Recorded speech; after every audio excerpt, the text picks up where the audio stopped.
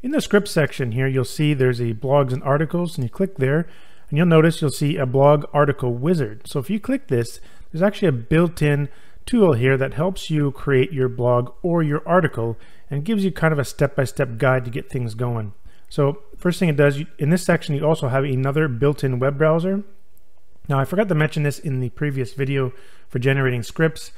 You'll see there's a little checkbox down here. By default, it's selected, so it defaults to ChatGPT whenever you open the software. Now if you don't want that, you can just deselect it, and it will kind of remember the last one you've logged into. So if you logged into Bing or whatever, it will kind of remember it for you. But anyhow, so that option is there.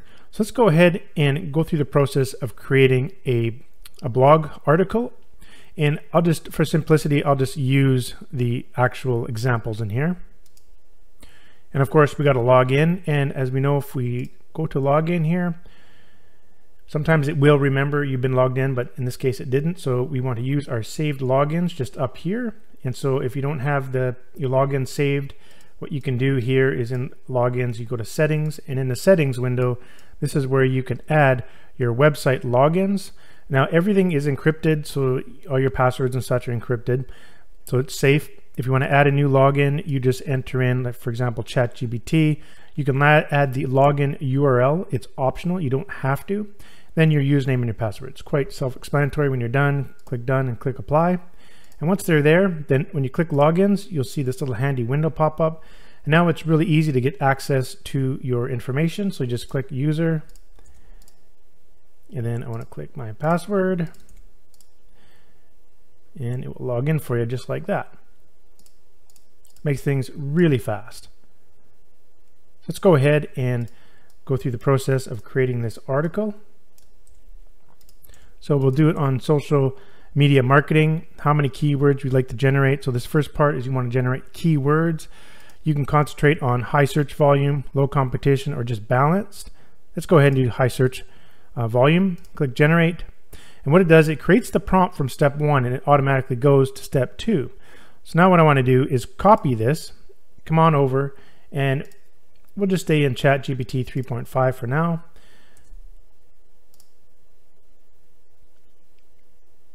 And it will go along and it will suggest some keywords along with monthly search volumes, cost per click, and ad competition, and organic search competition as well.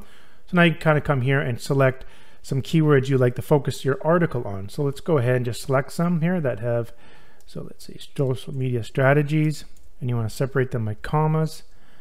How about, let's look at LinkedIn marketing or something like that, and maybe social media analytics. I'm not sure, I'm just selecting here, for example. Now we want to select our target audience. Now if you don't know what your target audience is, you can just create a prompt right here. If you just click this button, it'll create a prompt that you can paste in here,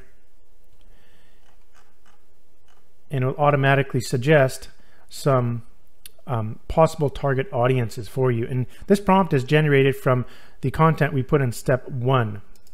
We put social media marketing as our topic there. So this is how the prompt was created. Now you small business owners, entrepreneurs, digital marketing professionals, e-commerce store owners. Let's just stick with, say, this one here. So then you paste that into there. Now how many titles you want to generate. So this part here is we're going to generate titles. So go ahead and click generate prompt, then go to next step. Now we're in step 3 and we have the prompt from step 2. So copy this, come over here, and we'll start generating our possible titles. And now we come here and select the one we want. So let's just select the first one. That looks pretty good. You put your title there and you go how many sections per outline. So this will kind of create like 3 different outlines, and each outline can have 5 sections if that's what you want. For simplicity, I'm just going to do 3 sections per outline. Just do 2 outlines and keep the excited tone of voice, and go ahead and generate prompt. And then what we'll do is we'll copy this and do it again here. And now what it's going to do is generate our outlines. So this is outline number 1, and then it creates your different sections. And here's outline number 2. So let's just stick with outline number 1. And what we want to do is we've got to put our section names into here. So this is our section, our next section,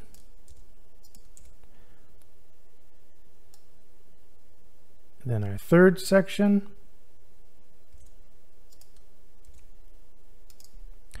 Now what we do is stick in our call to action. I'll just see our powerful SEO software here, and we create the final prompt, and we can copy that, and this will generate our final article.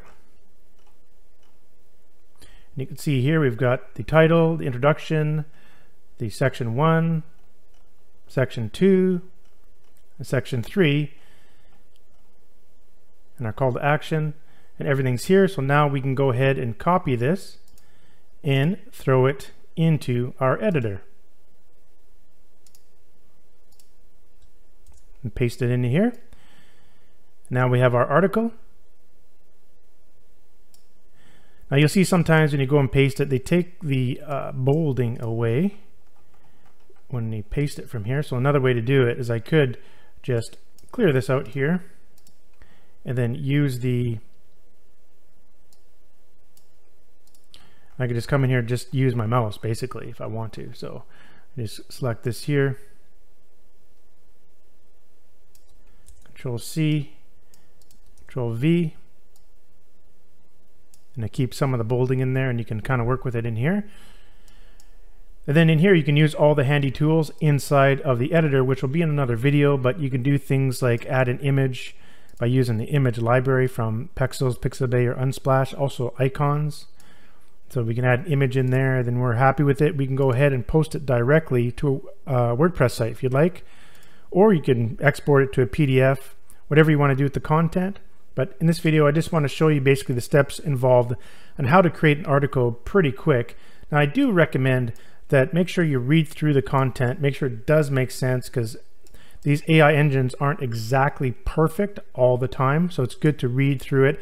But the idea of using AI is to enhance your abilities beyond what you could do before, and that's what I use the software for. So it's a great starting point in order to really create awesome content that you can create faster than if you had to do it all by yourself.